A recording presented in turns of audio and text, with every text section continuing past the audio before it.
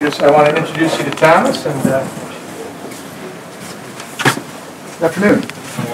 Thomas, I presume? Yes. Commander Smith, very nice to meet you. Nice to meet you, sir. Thank you. Ian Ferguson. Mr. Ferguson, nice to meet you. With the current cost of a college education, almost the necessity to have it coming out of high school, especially if you're looking for higher education, college debt and student debt is a huge thing.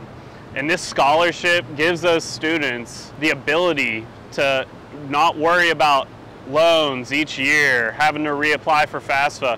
They just are able to focus on their studies and achieve what they want to do, what they want to get out of life. And the Navy's ROTC Scholarship really gives them the ability to just go ahead and focus on being a student first and then giving them a great career opportunity afterwards.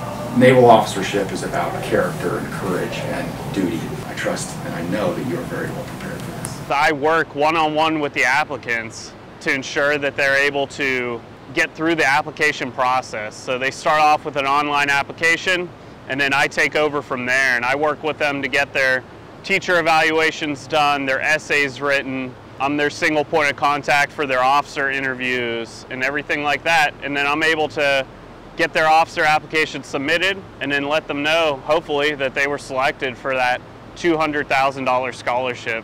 But this is great. This is great, and he's a great selection.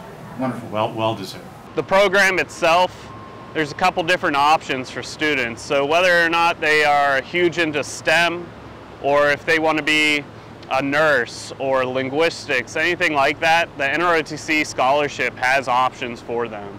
So we have a Navy option and a nurse option.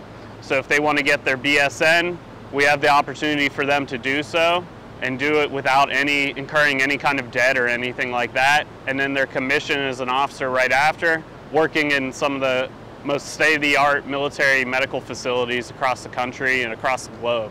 And then also the Navy option. So whether or not they're into aviation or nuclear engineering, we have those opportunities for those students to pursue their higher education, incurring no cost to them, and able to once again get a job right out of college, as many people have begun to realize isn't the easiest task.